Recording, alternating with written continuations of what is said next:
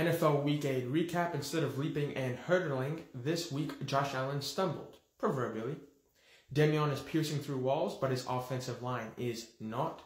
Mike McCarthy finally found something on offense, but Dan Quinn should be eligible for Coach of the Year. The Vikings season has bad odds with Hall or Dobbs. The Saints put more pieces together on offense. They may start marching soon.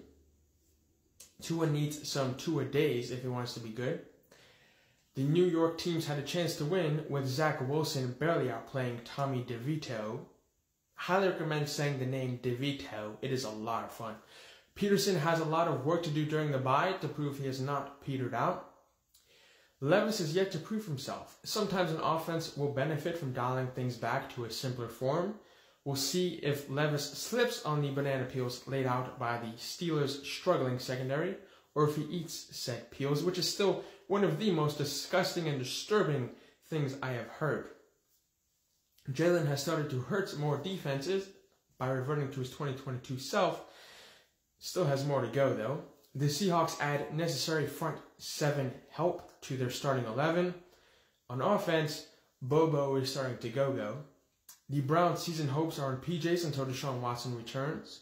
Lamar has showed flashes of his old self, but as a thrower. Sorry, I just got a bad taste in my mouth. Sean Payton was finally not the worst coach on the field.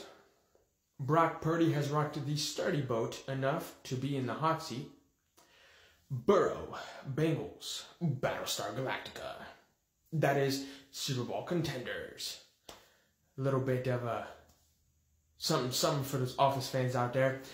Bagent is clearly a rookie, but the Bears should make him their bay for the rest of the season. Look, Fields' film is not good so far throughout his career and into year 3. Drafting a guy next year. See what you have in your backup. And lastly, as talented as Gibbs is, the Lions' season looks glib without a top corner to rely on.